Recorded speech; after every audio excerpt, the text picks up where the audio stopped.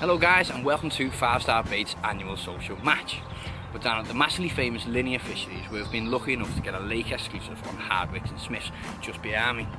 So basically over the next couple of days I'm going to be cutting about the lads, seeing what hints and tips they've got for us, and seeing how best these guys use the product available at 5 Star to catch these sought after carp we all dearly want to see in the back of our nets. Let's get to it, let's go and see what we can find out.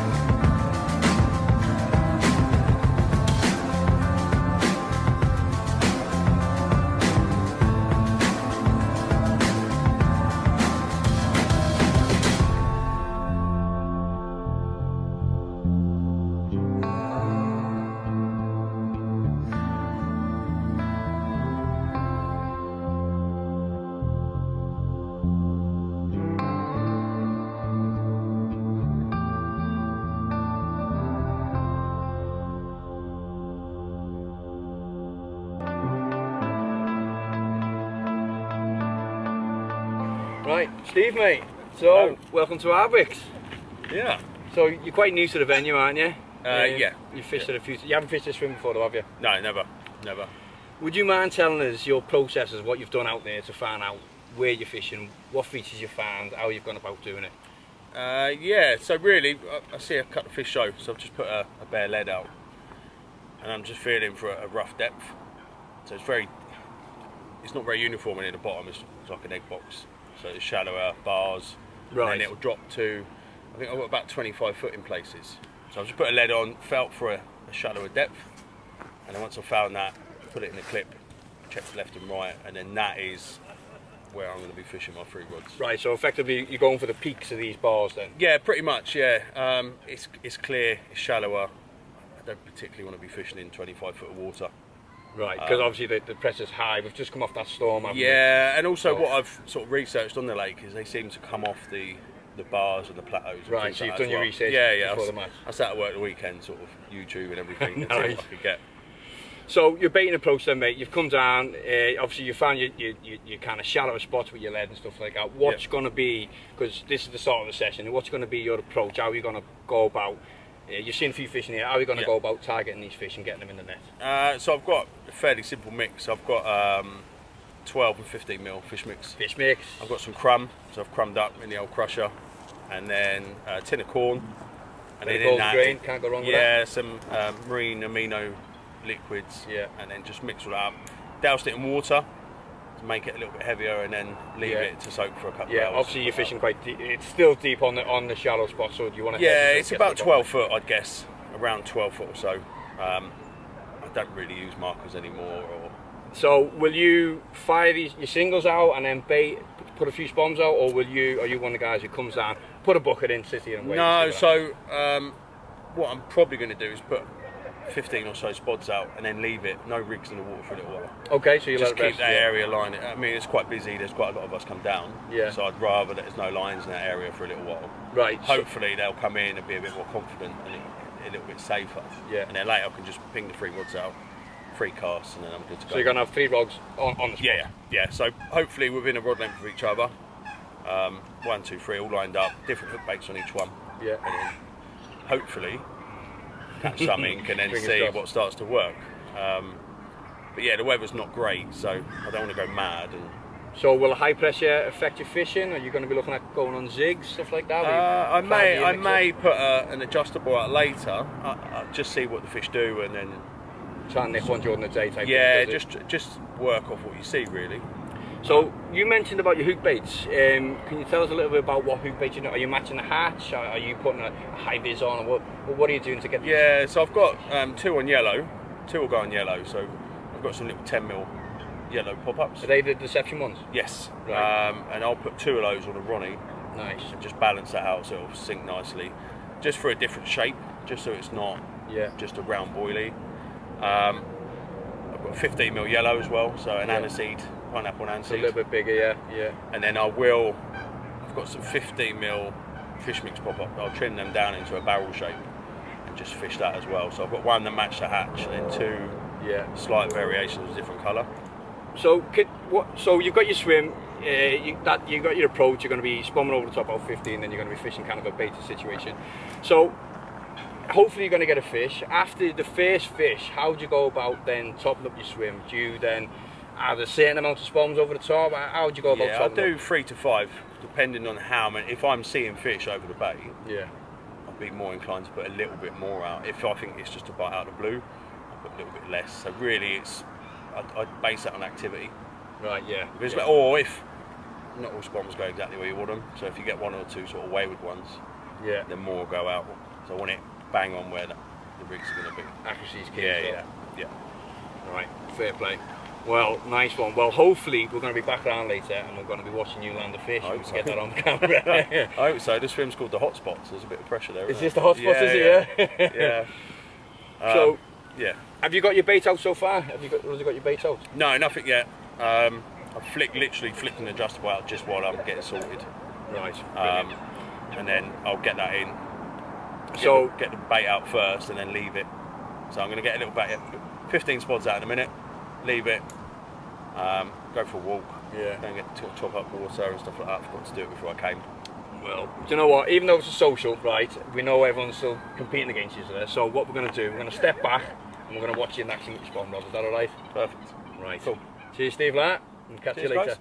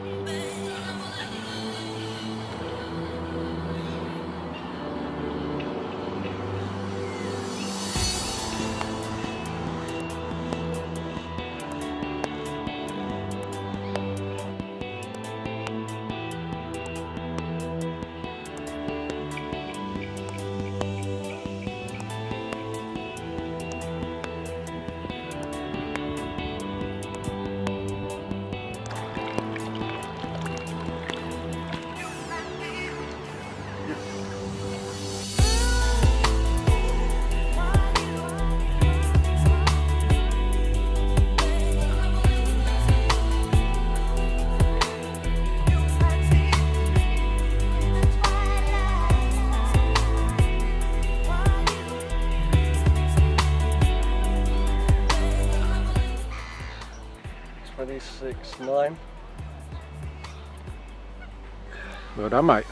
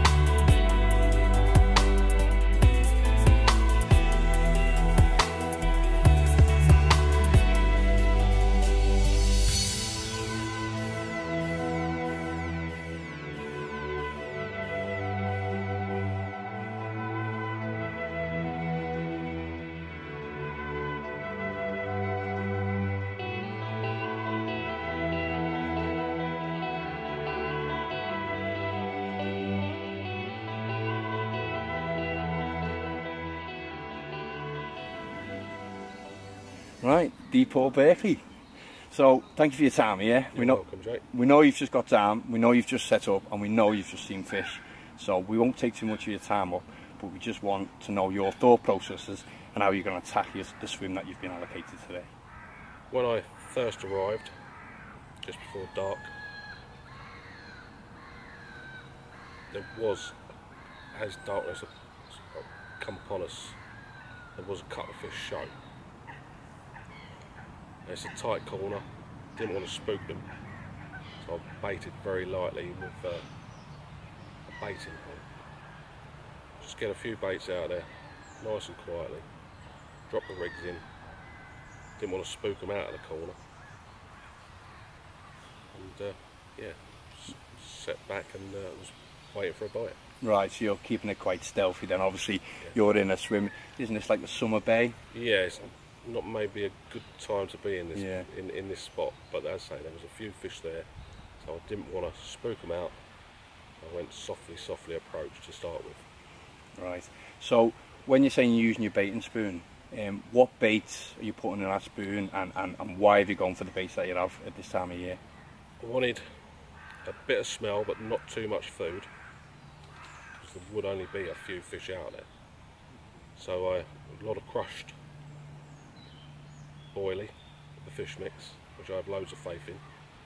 So about a half a kilo, but crushed, so it's a lot of powder. Not a lot of food source, but loads of smell to attract the fish in. Right, so being kind of the expert match angler on the team, is there any specific thing that you'll be doing in the bay to keep them fish there if you do manage to nick a bite, as opposed to having the bite and then losing the fish out the bay? Is there anything you're going to be doing to keep the fish where they are? Put some of the glug that goes with the bait, put that in, so that will start soaking into the silt. So if any fish are about and they do hoover up the free offerings, the glug will start getting into the silt, which will keep bringing them back. So yeah, I added that as a backup, just to try and keep any fish that were in the area to stay there and come back for another hopefully munch. Right, so that's quite interesting that you've mentioned the silt, because this bay is predominantly quite weedy, so I'm guessing you've had a lead about. How have you gone and found the silt amongst these weed beds? There was weed at a certain amount of range, and just inside that there was a hard spot, and just pulled the lead gently, and it just come into a softer area, a little bit of grip. So then I put another lead out to find out what was there, pulled that back, they come back, more or less weed free, but in a softer area. So with the other lead that you put on, I'm guessing it's kind of pulled a bit of a sample off the spot that you're fishing as well. Yeah. So you've clearly identified that as silt. Yeah. Right, that's quite cool. So is it a small spot then that you're going to be working in? Yeah, it's a very tight spot. So I used the baiting pole for that reason, just to try and capitalise on that small area. So also in the baiting spoon, can you tell us a little bit about what rigs you're going to be using, what baits you're going to be putting on the rigs, and why?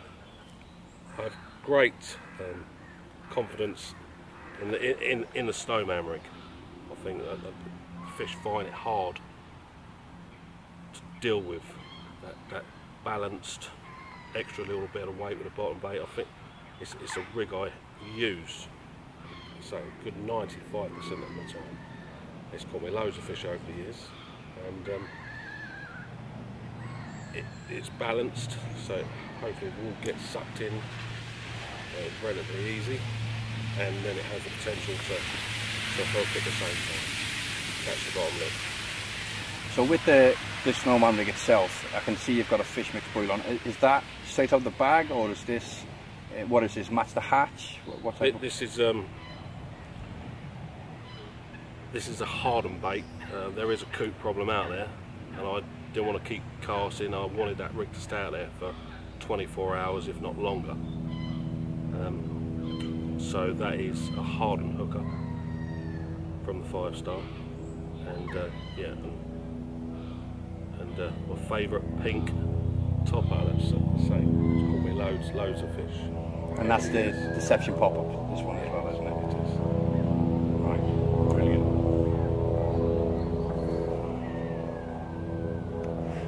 Right, well, being as you're our expert match angler, I'm pretty sure we're going to be back in your swim later on. Hopefully with some fish on the bank. So we'll leave it in peace and we'll let you do what you do best. Cheers, Jay. No worries, thank you for your time. You're welcome.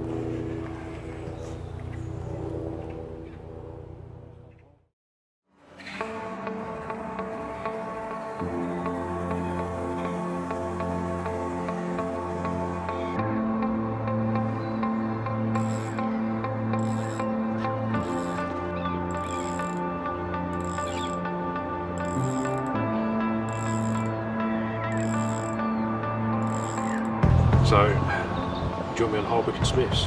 We're on our 5-star social. It's not been so much of a bad day today. We've been down here since yesterday. So everybody's managed to get in their swims, letting them around and stuff, so it's been a bit slow yesterday. But it's picked up today. I've managed to get 3 today and lost 1 due to a hook pull. It's been going pretty well. So my first one was 7:30 this morning. That was a strange looking fish, as we've politely put it, a bit of a frankenfish, which I'm sure we'll probably see shortly.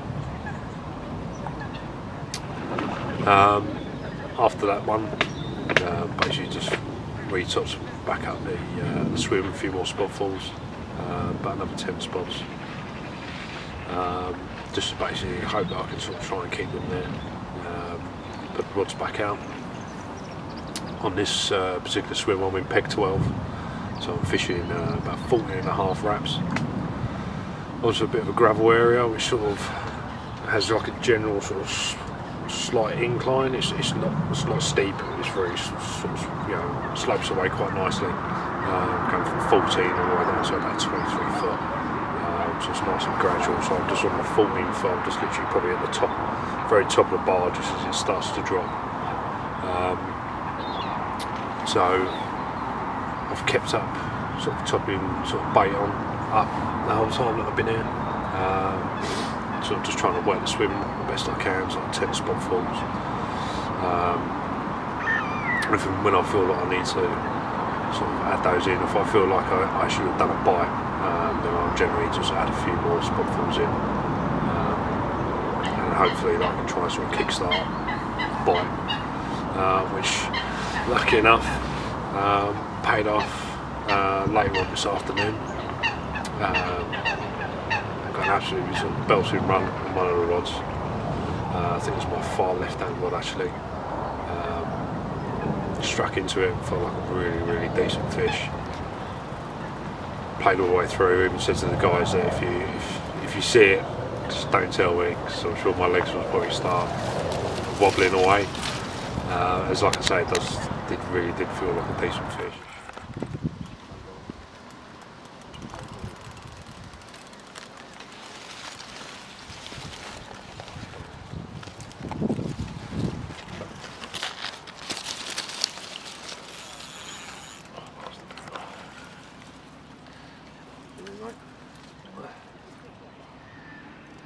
Get in that net.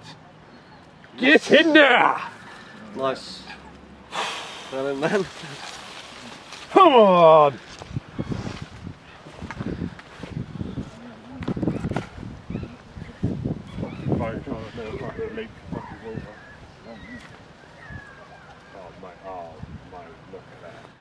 Managed to get that one in, landed that, and absolutely like blown away.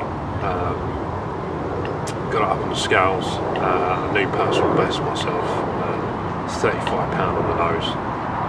Absolutely stunning fish.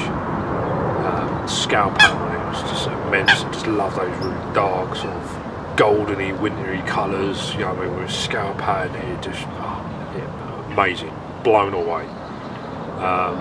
So an absolute epic session for me so far.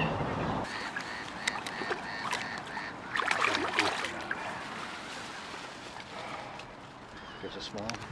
Happy days, mate, happy days. Oh my days. So stoked, man. Yeah, sick, mate. Absolutely buzzing. Big up 5 Star, man, big up. The bait I've been using on that one has been the fish mix. And I've been using Deception 12mm pop-ups over the top. I think I've got some here. Excuse me, dropping off camera. So, some 12mm Deception pop-ups. I don't know if you can see those. These ones are actually in 15mm, but I've actually got some 12s down there. So, fantastic pop-ups. The great thing about our Deception range is that obviously you can choose whatever colour you would like, and then obviously you can choose your own flavourings to go with that. So if you wanted, you know, plum and almonds, you can get that done for you. It's not a problem. Like I say, you can choose your own flavours and so on that you want with each one of your pop-ups. So that's part of our Deception range there. The bait, like I say, I've been using on this session has been a fish mix. I've been using it 15 and 12mm. I've been using it on quite a few sessions. Normally summertime I'll sort of do the 15s and 18mm. Sort of coming into winter I'll do the 15 and 12s. If it starts getting into really sort of coldish weather, then I'll probably just stick with the 12s. And then my mix on this session has literally just been really simple. Just 15 and 12mm fish mix with plenty of hemp, quite a lot of corn in the mix, as we're at Linear, so generally the go-to is having a lot of corn in your mix from what I hear from a lot of people. And then something slightly different I've been using in my mix for quite a while, it's just a couple of tins of tuna. Sunflower oil probably in the summer. I've been using it in the brine just because I feel like it's just got that bit more of a saltier taste to it.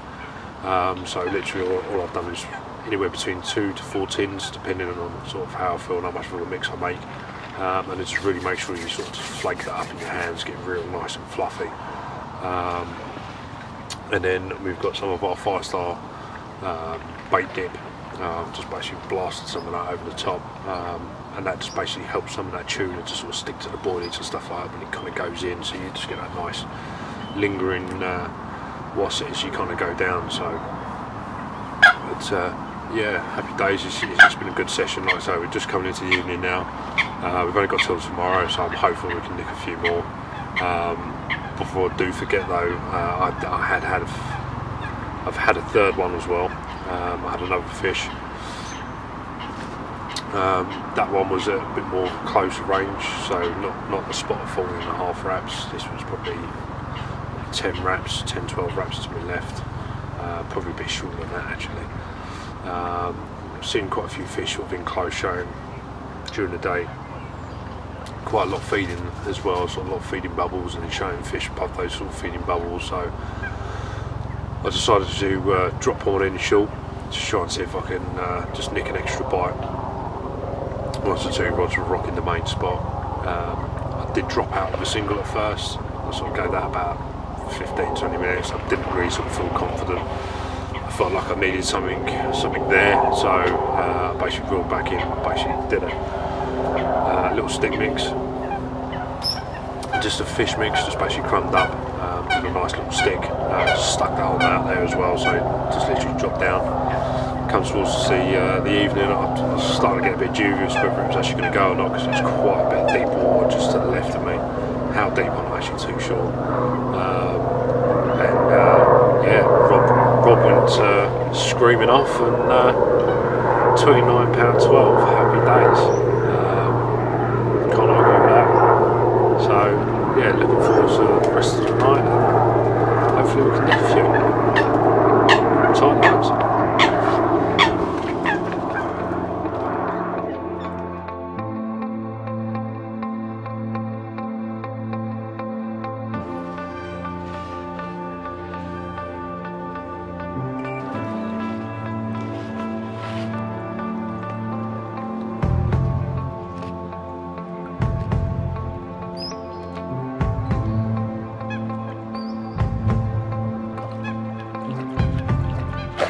Well done.